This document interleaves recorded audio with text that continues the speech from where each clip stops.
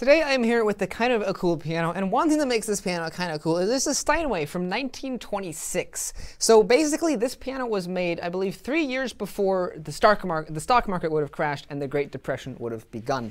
So this piano was made 3 years before that, which is just a kind of an interesting fact, and it's a pretty cool piano. So what I'm going to do first is I'm just going to, show you a little bit of the features this piano has, including ivory keys and stuff like that, and I'm going to play my usual pieces that I play in it, but then I'm going to show you a really cool feature about this piano as well, and I'll get to that in just a little bit. But first I wanted to mention that, like I said, it has ivory keys. These are two-piece ivories. You probably can't see it from that far away in the video, but right at the tip of the black keys there's a little line that seems to run all the way down the keys, and it's on each little key. And basically what this is the separation between the front piece of the two-piece ivory key and then the back piece. So the back piece would have gone here, and then the front piece would have been glued on here, and then over time dirt will kind of settle in between that little teeny crack and cause a line. It's completely cosmetic. If you see this on a piano, nothing is wrong with the piano. That's just simply the way it aged, and it's totally normal. But it's cool that it has ivory keys because something about ivory keys just makes them wonderful. They're sticky and they're glorious to play, and they're absolutely wonderful to play. These ones are in really good shape too. There's really no chips or anything wrong with them at all. A lot of the times with these old pianos, you'll see them, they have chips and stuff out of the keys. This one has none of that, which is really, really great. So what I'm going to do first here is on this piano, I'm going to play my test piece, and then I'm also going to play a couple of Bach pieces on it as well. And so hopefully you guys enjoy hearing the sound of this 1926 Steinway O.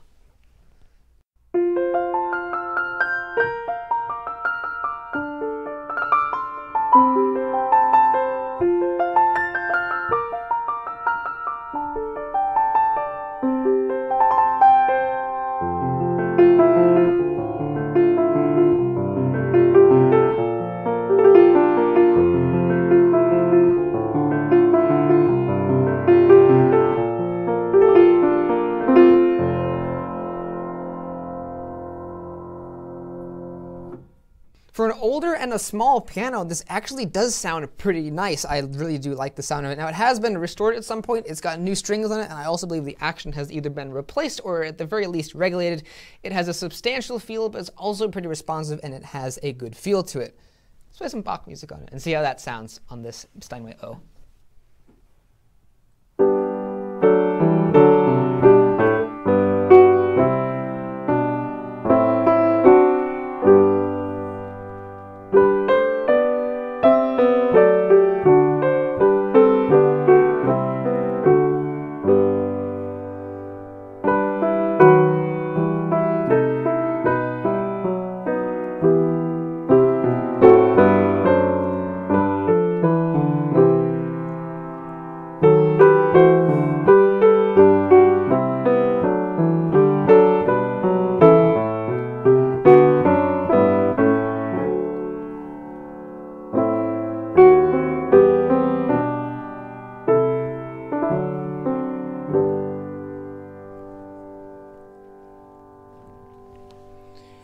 So that is the sound of Bach music played on this 1926 Steinway O. Now, if you have sharp eyes, you might have noticed a couple of interesting things about this piano, and one of those features is that it doesn't just say Steinway and Sons on the fallboard. In fact, it doesn't even say Steinway and Sons at all. It simply says Steinway.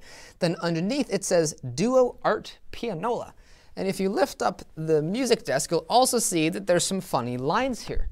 So if you lower this, and you lift up this, you'll see that there's a player roll in here. Now, what makes this kind of interesting, and I'm not exactly sure where this is supposed to go. I guess it's just supposed to, maybe doesn't do that. I guess you could probably just leave it closed, I guess, because you probably only open this for maintenance and to turn on the Duo Art system and to turn on and off the repeat and to replace a roll when it runs out. So I guess that's really the only thing you'd need that open for. But what's interesting about this is that it's been restored completely, not just the piano side of it, but also all the player mechanisms, and that usually doesn't happen with these. Usually someone will have one of these, it'll be bought in the 1920s and it'll go around for a while, and then after a while it'll age and all of the mechanics will just kind of go dead.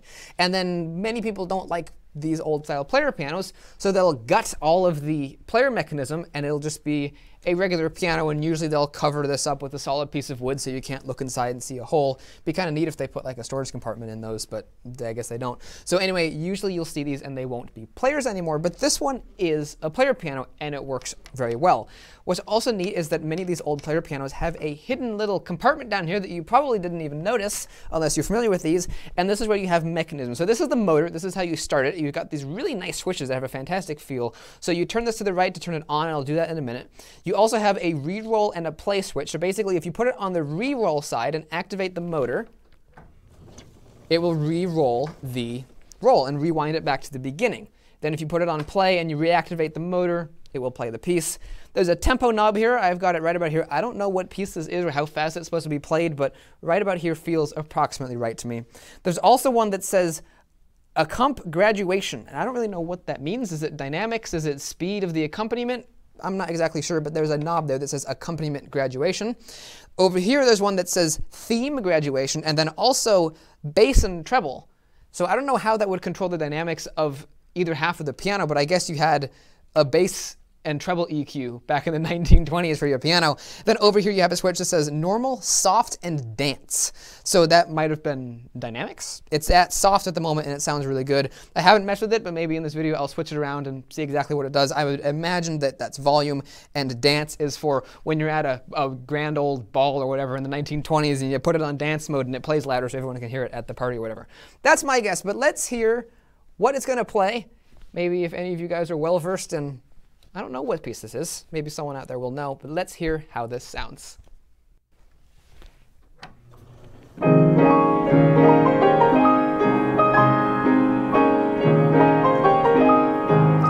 So that is how the Duo Art Pianola sounds. It sounds pretty cool. I have no idea what song this is. Maybe someone out there knows. What's interesting is it seems to me like it's able to do dynamics, which most player systems of the time weren't able to do, because it's playing pretty quietly, but I know that later on in the roll, like right here, it gets very loud. So that's kind of interesting. It could just be me, but it...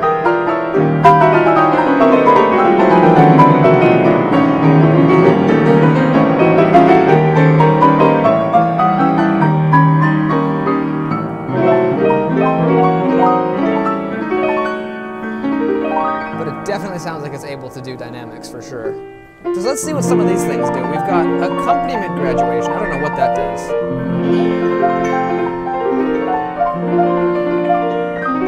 Is it adding in other stuff, like a second person play? I don't know what that does. Theme graduation. I don't know what that does. Bass and treble. I don't know what those do either. I have no idea what those do. They have a nice feel though, so that's nice. And then this over here is kind of weird because it like twitches the keys. That was cool. You put it on dance, it moves it over to the left. Put it back on normal, and it moves it to that way. You put it on normal, and it moves back over to the left again. So I'm not exactly sure what it's doing there either. Let's just enjoy this music for a bit.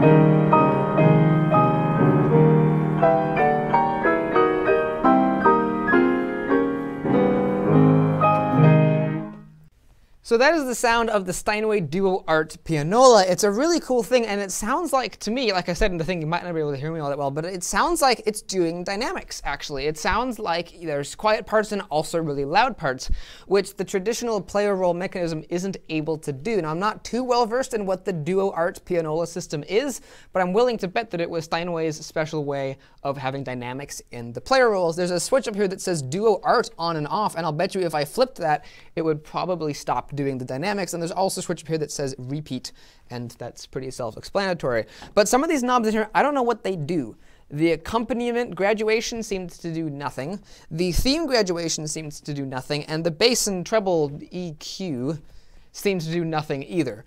The normal, soft, and dance switch also did stuff. It moved the keys over. Like when you put it on dance, it moved them to the left. And when you put it on normal, it moved them to the left, like an inverse soft pedal, I guess. So I guess what it was doing is it was moving the hammers just a little bit over so that it makes it louder, like I predicted. That's my guess, because when you push the soft pedal down, the whole action slides over so that only 2 strings are being hit instead of 1 string. I mean, instead of 3 strings. So I assume what happens is when you activate the piano and have it on soft, it's slid all the way over, and then as you put it on these different modes, dance and normal, it comes back gradually to different positions. So soft is probably all the way over, normal is probably in between, and then dance is probably in the normal resting position like here. That's my guess. But as far as the other ones, what they do, I have no idea. Maybe someone who knows a lot about these can tell me. The instrument was completely restored, and all of this seems to be working fine, so I don't think these are broken. I'm just not exactly sure what they're doing.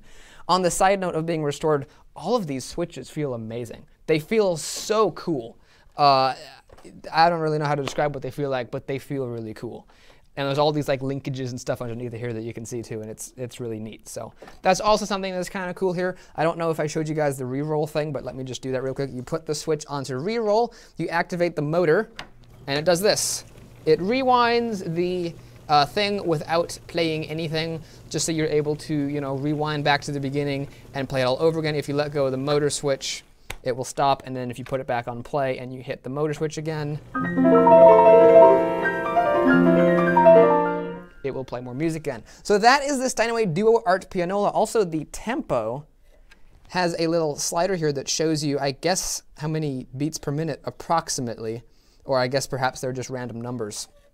How fast you're playing it. I had it right around 110, so maybe that's the appropriate speed for that piece. I have no idea. But I hope you guys enjoyed this little look at the Steinway Duo Art Pianola. It's not something you get to see every day, certainly not in completely working condition. This is a very cool little setup they have there, and then also this comes up, and then this goes away. So when it's all put away, it's hard to tell that it's actually a player piano, but it is a player piano, and I think that's really cool. So hopefully you guys enjoyed this. Again, you don't get to see these very often. Usually, like I said, they're completely gutted and they're not a player piano anymore, but it's really cool that this one's been able to be restored, and you can see what a player piano would have been like in the 1920s. This is a particularly nice one. I've never actually seen a grand player piano, actually, now that I think about it. I've seen, you know, the modern ones, Yamaha Disclavier, etc., but I've never seen a old mechanical player piano that was a grand, which is kind of cool. So hopefully you guys enjoyed seeing it as well. I think it's kind of neat, and hopefully you guys did too. If you did think it was neat, you might want to think about giving this video a like.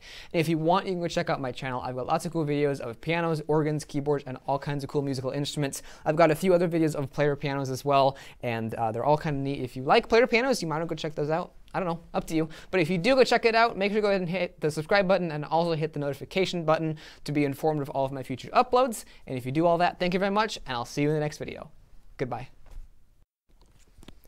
So here's a close-up of the roll mechanism here of the piano. You can see it a little bit better now. Probably the camera is a bit closer to the piano now, so you can see just how that looks like. It looks really cool, and it's kind of, I like how they hid it inside of the piano. It's not obvious that the instrument is a player piano, but if you know a little bit about pianos and you know what to look for, you can see that it is in fact a player piano with a roll tucked away inside. Now you can kind of see the tempo slider, and also on the left there are the 2 knobs. This one is the Duo Art system, and this one is the repeat on and off, and then this is the paper roll itself. Basically, the way these work, I believe, is there's a little bar under here with 88 holes in it, and I think it sucks air through those holes, and every time that a hole in the paper goes over one of the holes in this piece of metal behind there, it will activate that note for the duration of the open hole. What exactly the dotted lines mean, I don't exactly know.